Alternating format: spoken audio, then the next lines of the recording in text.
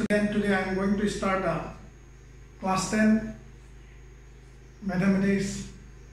The name of the chapter is the quadratic equation. Before starting the chapter, let me explain about what is a quadratic equation. Any equation of the form ax squared plus bx plus c equal to 0. A is not equal to 0 is called a standard form of the quadratic equation. Here I will give you one example. Twice x minus 3x plus 1 equal to 0, or can say 4x minus 3x square minus plus 2 equal to 0. Example 2x square minus 3x plus 1 equal to 0. Here a is 2, your b is the minus 3 and c equal to 1. Here I have given another example 4x minus 3x square plus 2 equal to 0. Here your a is minus 3, your b is the 4 and your c is the 2. From this chapter, just I want to start your exercise 4.1. So the first question is check whether the following are quadratic equation. So number 1, I pick up the Roman number 1 from your book.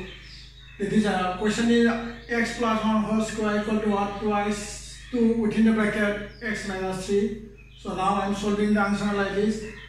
X plus 1 whole square equal to 2 within the bracket x minus 3. So here x plus 1 whole square, here we can apply the formula a plus b whole square equal to a square plus 2ab plus b square. So now like this I am proceeding. A square plus 2 into x plus 1 equal to 1 square equal to 2x minus 3 within the bracket. So now I am continuing like this.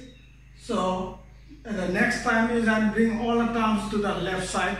So it becomes like this, x square plus 2x minus this 2x come here and it will become minus 2x.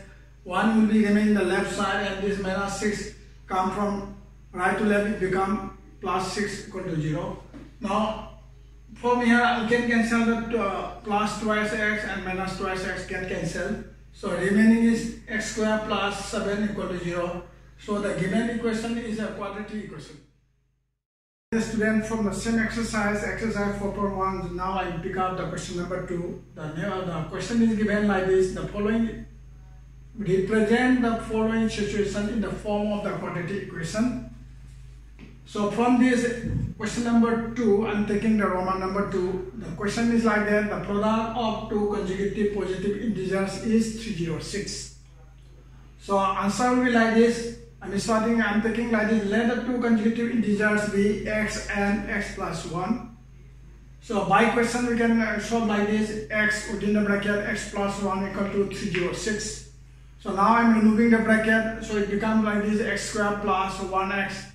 So I am taking the 306 from right to the left. It becomes minus 306 equal to 0, which is the required quadratic equation. Here I am from the same chapter quadratic equation. I want to start the exercise 4.2, question number 1. The question was given like this. Find the roots of the quadratic equation by the method of factorization. So in the question number 1 it is given like this. X square minus 3x minus 10 equal to 0. Now I am going to start the answer. Solution is x square minus 3x minus 10 equal to 0. The next step we can write like this. X square minus within the bracket 5 minus 2x minus 10 equal to 0. So it can be written as x square minus 5x minus become plus will become 2x minus 10 equal to 0. From here, from the first two I am taking x common. So within the bracket will come x minus 5. From the second two terms I am taking the 2 common. So within the bracket it becomes x minus 5 equal to 0. So now the answer is coming out like this. X minus 5 within the bracket. Another one is x plus 2 within the bracket equal to 0. So now we'll continue like this. Either x minus 5 equal to 0 or x plus 2 equal to 0. So the next line will come like this. X equal to minus 5 because this minus 5 will change to plus 5. And x plus 2 equal to 0. So it will become x equal to minus 2. Therefore root of the quadratic equations are 5 and minus 2. So now I am going to continue the exercise 4.2, question number 3. Question is written like this. Find two numbers whose sum is 27 and product is 182. The answer, I am going to give you the answer like this. Let the recurrent numbers be x and 27 minus x. Then we can write the equation like this: x within the bracket 27 minus x bracket close equal to 182. Now I am removing the bracket. 27x minus x square equal to 182 because I am bringing that is 182 from right to the left.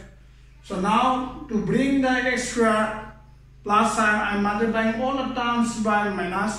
So the next step will come like this: minus minus become plus, so it will become x square minus 27x plus 182 equal to 0. Next we will follow the same pattern as the factor as the middle term. So now I can show you like this: x square minus within the bracket 14 plus 13x plus 182 equal to 0. So the next step will come like this: x square minus, now I am removing the bracket, so it becomes minus 14x minus 13x plus 182 equal to 0. So next is what taking common just like before. From the first two times I am taking x common, so it will come like this: x within the bracket x minus 14. And from the next two terms, I am taking the 13 common, it becomes within the bracket x minus 14 equal to 0. So the next step will be x minus 14 within the bracket, x minus 13 within the bracket.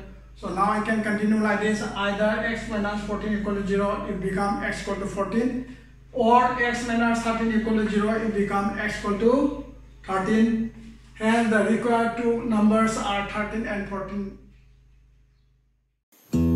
Stay home, stay safe, do it for yourselves, do it for your family, do it for India. Let's break the chain of COVID-19. Hum honge kamyab. Jai Hind.